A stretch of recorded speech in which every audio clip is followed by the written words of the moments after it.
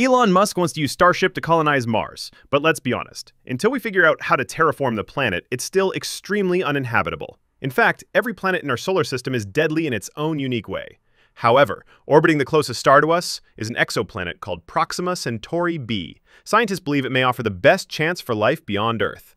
The question is, can we ever get there? Earth is becoming less habitable every day. Climate change is worsening, and sudden disasters like a comet impact or nuclear war could make Earth unfit for human life. If that happens, we'll need another place to go. One of the most promising options is the Alpha Centauri system. Located approximately 25 trillion miles from Earth, Alpha Centauri is a triple star system consisting of a binary pair, Alpha Centauri A and B, and a third, more distant star known as Alpha Centauri C, also called Proxima Centauri. This third star is currently the closest known star to Earth, and because of its relative proximity, scientists have been able to gather more detailed information about the three planets that orbit it. Among them, Proxima b stands out as the only Earth-like candidate. Proxima b's location in the habitable zone makes it a compelling candidate in the search for a second home for humanity. But what does this really mean? The habitable zone, often called the Goldilocks zone, is the region around a star where conditions are just right for liquid water to exist on a planet's surface. And why is liquid water so important? Because it's essential for life as we know it, and yes, even for making porridge. Liquid water isn't just a nice-to-have, it's one of the key ingredients we look for when searching for planets that might support life, either for future human exploration or as possible homes to alien ecosystems. Outside this temperate band, things go sideways fast. Too close to the star and the planet becomes a scorched wasteland. Water boils off into steam, molecules break apart, hydrogen escapes into space, and the remaining oxygen binds with carbon to form carbon dioxide. This runaway greenhouse effect is exactly what happened on Venus. Too far from the star, and everything freezes. Oceans become glaciers, and the surface turns into a planetary skating rink. While there might be some liquid water trapped deep beneath thick ice layers, such planets are generally poor candidates for habitation. So whether you're scouting for your future interstellar home or hoping to find signs of alien life, start your search in the habitable zone. However, being located in the habitable zone alone does not make a planet truly habitable. Another critical factor is a planet's atmospheric composition. Earth's atmosphere, especially its greenhouse gases and ozone layer, plays a vital role in sustaining life by shielding us from harmful levels of solar radiation. Proxima b might offer similar protection, but the situation is far from certain. While it orbits much closer to its host star than Earth does to the Sun, Proxima Centauri is a red dwarf, meaning it emits less energy overall. As a result, Proxima b receives lower levels of radiation, which could be advantageous. That said, there are significant concerns. Proxima Centauri is a flare star, known for sudden bursts of intense radiation. One NASA study has shown that this radiation may be eroding Proxima b's atmosphere at a much faster rate than Earth's. So far, scientists have gathered limited conclusive evidence about the current state of Proxima b's atmosphere, making its habitability uncertain. But there's still reason for hope. Even if Proxima b lost its original atmosphere, it might not be the end of its potential for life. Volcanic activity could eventually generate a secondary atmosphere, likely rich in carbon dioxide. While this would differ from Earth's, such an atmosphere could be more stable in the long term, especially if oceans are present. The interaction between atmospheric mass, ocean size, and composition could help prevent atmospheric collapse. Additionally, impacts from exocomets, if they exist in the system, could deliver fresh water, further increasing the planet's habitability prospects. Okay, sounds promising enough. The question now is, can we go to Proxima Centauri b? The short answer is no, or more precisely, not yet. With our current rocket technology, interstellar travel is still far out of reach. To travel anywhere meaningful in our galaxy within a human lifetime, we'd need to move at a significant fraction of the speed of light. That's a tall order, considering Proxima Centauri is 4.3 light-years away, which means even light itself takes over 4 years to get there. To put that in perspective, the fastest spacecraft we've ever built is NASA's New Horizons probe, which travels at about 58,000 kilometers per hour. At that speed, it would take roughly 80,000 years to reach Proxima Centauri b. Other spacecraft like Voyager 1 and Voyager 2 are also blazing through space at approximately 61,000 kilometers per hour and 55,000 kilometers per hour, respectively. But they aren't heading in the direction of Proxima b. Even if they were, the travel time would still be in the 80,000-year range. Clearly not a viable option for human exploration. A more recent example is the Parker Solar Probe, which made history in 2021 as the first spacecraft to fly through the Sun's corona. At its peak, it travels at an astonishing 700,000 kilometers per hour, fast enough to get from Philadelphia to Washington, D.C. in under a second.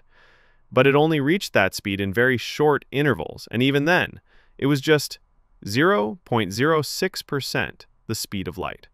So yes, we're making progress, but it's still not sustainable for long-distance interstellar travel. We'll need to do a lot better than that if we want to reach the closest exoplanet to us in any reasonable amount of time. Chemical rockets, the kind we're using today, simply won't get us anywhere near fast enough, and they come with major limitations. As the fuel requirement increases, it becomes more difficult for the rocket to launch due to the added mass. Since we can only reach non-relativistic speeds, which are speeds that don't significantly affect the rocket's mass, and because we have a finite fuel supply, we're restricted in both how fast we can go and how far we can travel. Eventually, the rocket just runs out of fuel before it can get anywhere near a distant star system like Proxima Centauri. If we truly want to begin somewhere, a flyby mission might be the most viable option. And it's also wise to use smaller, lightweight spacecraft. Their low mass means they require less energy to accelerate, which can be a major advantage in pushing them to higher speeds. While individual, small spacecraft may not match the capabilities of larger ones like the Voyagers, they offer significant benefits: shorter development timelines, lower costs, and greater flexibility for rapid iteration and deployment. The CEO of the startup Space Initiatives, Inc., who is also a fellow at NASA's Innovative Advanced Concepts program, is exploring remote methods for reaching Proxima Centauri using swarms of ultra-lightweight spacecraft, each with a mass of less than 10 grams per square meter. And he isn't the only one pursuing this kind of research. In 2016, Breakthrough Initiatives launched its Starship project, aiming to pair nanometer-scale spacecraft with light sails capable of reaching nearby star systems. Just a year later, in 2017, NASA began funding its own interstellar effort, a mission to Alpha Centauri, with a target launch date of 2069.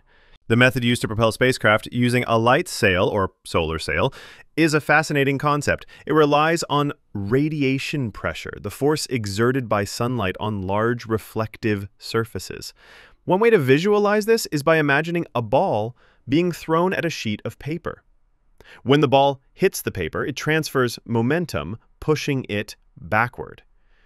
In a similar way, photons, particles of light, transfer their momentum when they strike the sail, gradually propelling the spacecraft forward. Another helpful analogy is that of a traditional sailing boat. Just as wind pushes against a sail to move a boat, sunlight pushes against the sail of a spacecraft to generate motion. Although the force from sunlight is extremely small, it is continuous and accumulates over time, making it effective for long-duration space missions. Solar radiation pressure affects all spacecraft, whether they are in orbit around a planet or traveling through interplanetary space. For instance, a spacecraft en route to Mars can be displaced by thousands of kilometers due to solar pressure. This influence must be carefully accounted for in trajectory planning, a practice that dates back to the earliest interplanetary missions of the 1960s. In addition to affecting trajectory, solar pressure also influences a spacecraft's orientation or attitude. As a result, engineers must consider its effects when designing and operating spacecraft to ensure accurate navigation and control. High-energy laser beams offer a promising alternative to sunlight for propelling spacecraft using a concept known as beam sailing. By continuously firing an intense laser at a lightweight reflective sail, it's theoretically possible to accelerate a small spacecraft to a significant fraction of the speed of light. For instance, with a laser array producing 25 gigawatts of power, we could potentially send a 100-kilogram probe to Alpha Centauri, our nearest stellar neighbor, in about 40 years. However, one of the biggest engineering challenges lies in controlling the light sail. The laser can be aimed precisely at the target star's future position, but the sail must remain perfectly balanced on the beam. Even a slight tilt would reflect the laser light asymmetrically, imparting a tiny sideways push. Over time, that minor deviation will grow, gradually steering the spacecraft off course.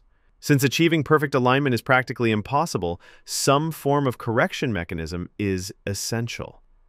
Traditional spacecraft use internal gyroscopes and thrust vectoring engines to maintain orientation and stability, but such systems are too heavy for an ultralight interstellar probe. Moreover, adjusting the laser beam from Earth wouldn't work. Signals would take months or even years to reach the spacecraft, making real-time control infeasible.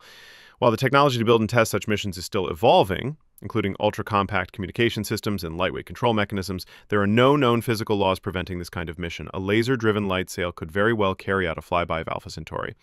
Fusion rockets are also a promising technology. But so far, we don't have any that actually work. Still, if we could harness the energy from fusing helium-3 and deuterium, we might achieve sustained speeds comparable to the Parker Solar Probe, around 0.06% the speed of light. At that rate, it would take roughly 25,000 years to reach Proxima Centauri b. If humans ever want to set foot on an exoplanet, we may have to develop technologies straight out of science fiction, like cryogenic sleep capsules that allow people to hibernate for hundreds of years, waking only upon arrival. Just hope no one wakes up halfway there. Space is unimaginably vast, but even so, it would be nice to unlock propulsion systems capable of reaching significant fractions of light speed. Because if we want to go interstellar, we'll need to cover those enormous distances in something closer to human timescales.